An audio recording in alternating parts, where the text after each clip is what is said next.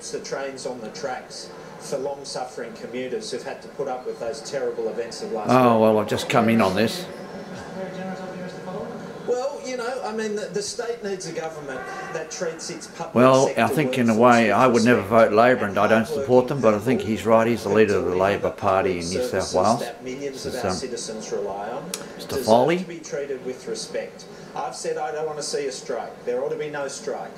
But working people are entitled to seek a fair day's work for a fair day's pay. The government says they can't provide a refund for poor services. I don't expect the Premier They're wrong to take about up that. the offer, but you know what?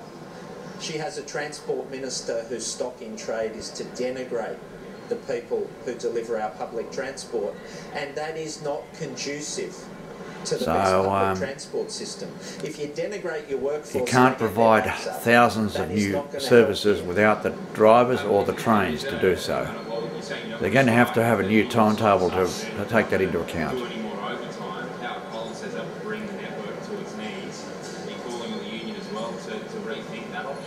I'm calling on all parties to behave with common sense and goodwill.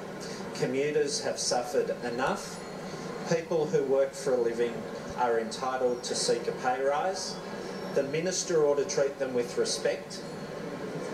If the Premier won't take up my offer to get involved, she ought to get involved herself, because clearly the Transport Minister, with his stock in trade of denigrating public transport workers, you know, boasting that he won't have to deal, that the government won't have to deal with train drivers in a decade's time, that's not going to help resolve the dispute. It's only going to make a bad situation worse. Why do you think so many train drivers are short?